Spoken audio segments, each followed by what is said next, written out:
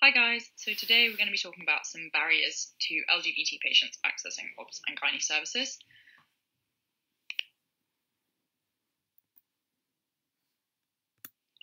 So what we're going to be covering today is mostly about cervical cancer screening.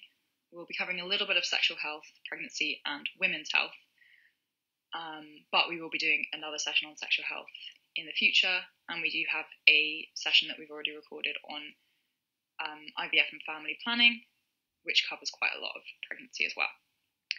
The key take-home message from today is that everyone's experience is unique, so barriers that exist for some LGBT patients may not be applicable for others, and that these barriers can be particularly complicated by intersectional identities. So if your patient has a disability as well as being LGBTQ+, that can add an additional barrier. So to start with then, we're going to talk about cervical cancer screening. So this is offered to everyone with a cervix between the ages of 25 and 64. In the UK, it's every 3 years between 25 and 50, and then every 5 years from 50 to 64. It's a screening test for the HPV virus, which causes more than 90% of cervical cancers. Reminders to attend this screening are automatically sent to all cis women. So what about trans men and non-binary people with a cervix? These patients have to register with their GP to receive invites, or every 3 years remember themselves to book for the screening.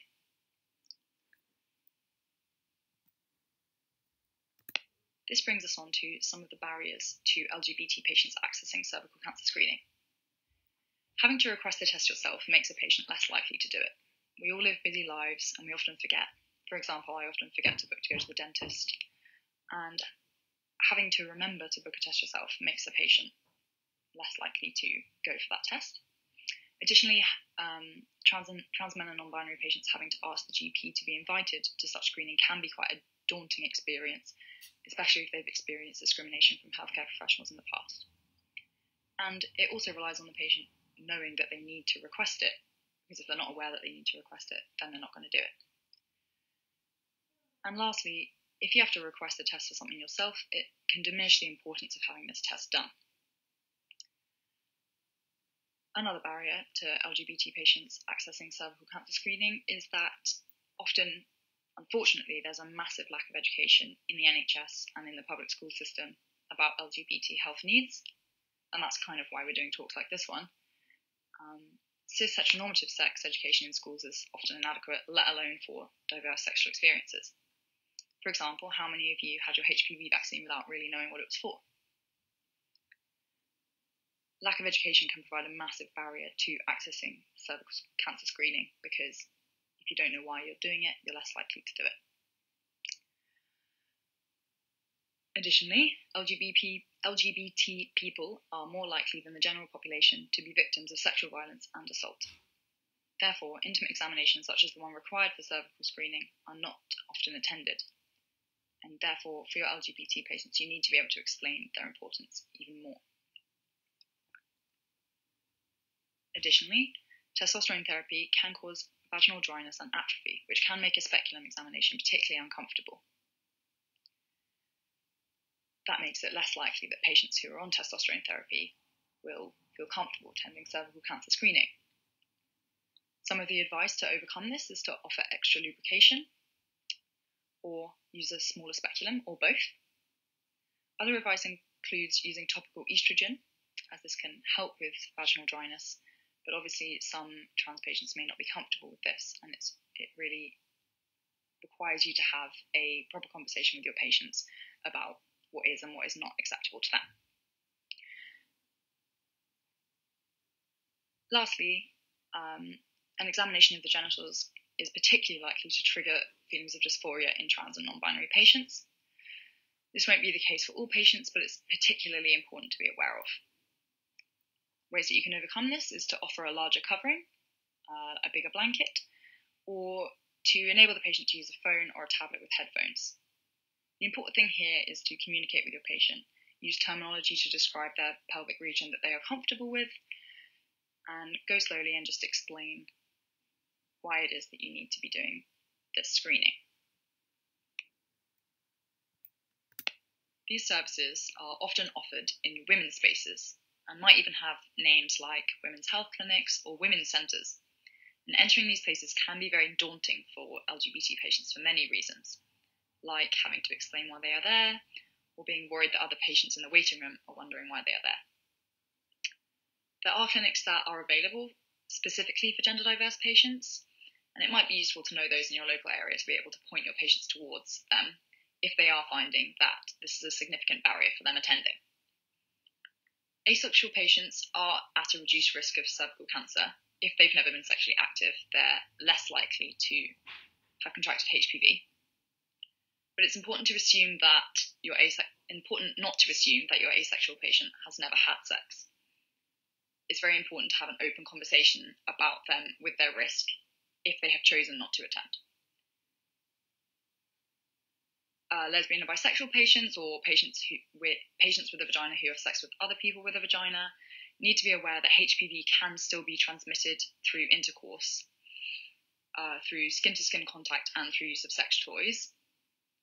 This information is not typically taught in schools, it's not typically well understood by these patients. So many of those patients may feel that they don't need to attend, but it's again important to have an open conversation with them about their risk of HPV and try to encourage them to attend if you can. Obviously, as with everything, it is patient choice whether they choose to attend. And lastly, intersectionality can play a massive role in whether patients attend cervical cancer screening. For example, many of these centres and sexual health clinics are not accessible to patients with physical disabilities, and even simple things like getting your legs into stirrups or taking flights of stairs might be difficult for patients with physical disabilities, or situations like this may be difficult for patients with neurodivergence. So again, it's just important to view your patient holistically and communicate with them about how you can make this service more accessible for them. A lot of the barriers that I've already discussed to accessing cervical screening applies to sexual health as well. And we are planning to do a proper talk on LGBT sexual health at some point. A lot of the key takeaway message with sexual health and LGBT patients is that they are not aware of their risks. And as I've touched upon already, this can be because education in schools is lacking. Another important thing is that patients sort of have an expectation that doctors don't know about their identity, don't understand the sort of sex that they're engaging in. And I think being able to sort of prove your patients wrong can help establish a good rapport. So you do need to make sure that you're understanding the terminology that the patient's using to describe themselves. It's kind of not an excuse to not help your patients just because you don't understand the behaviour or sexual behaviour they might be engaging in. Basically, don't assume that just because your patient is trans or disabled or straight or gay that they are not, or that they are sexually active. So a good way to make sure that you're being inclusive with your language for a sexual history is asking things like, are you currently sexually active? Do you have a current sexual partner? And it's important to specifically ask about a sexual partner because a lot of asexual patients may have a partner, but they may not be sexually active with that partner. So specify that you mean a sexual partner. Do you use barrier protection during intercourse? And is there any chance that you could be pregnant? With this question, be careful not to make yourself look like an idiot. Everyone's transition can be different, so some patients may still have their uterus, others may not.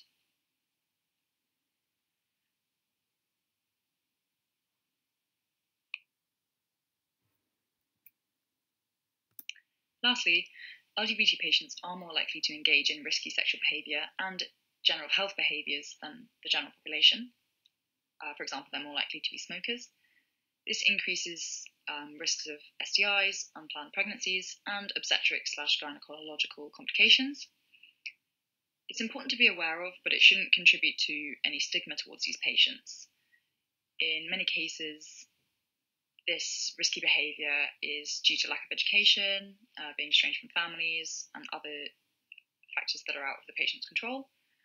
So it is important to just be aware that these patients are at higher risk of certain things, but you shouldn't use that to formulate definitely your diagnosis.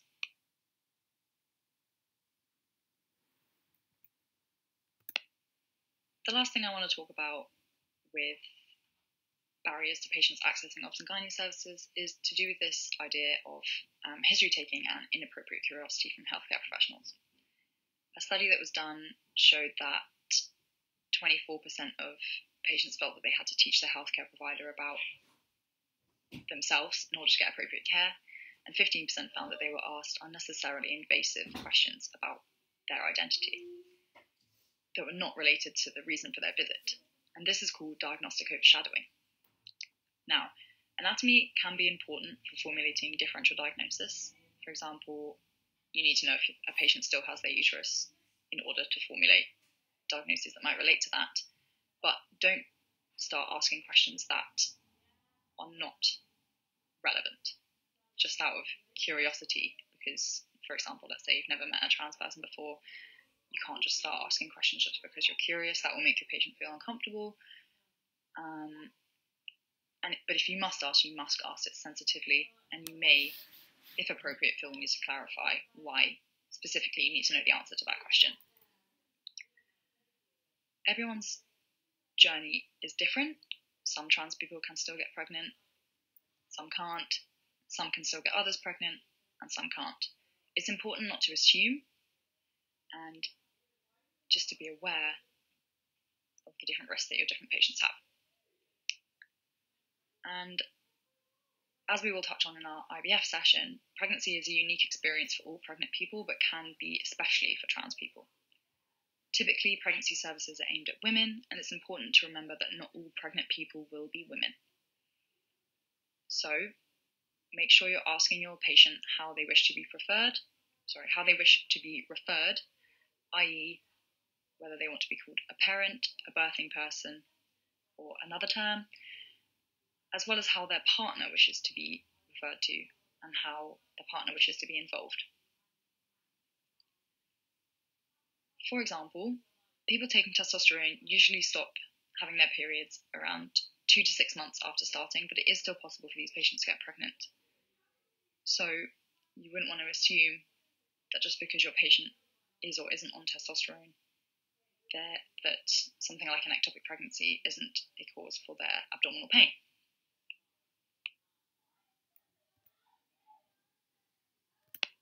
Thank you so much for listening. This was a very brief overview of some of the barriers that patients might face when accessing obs and gynae services.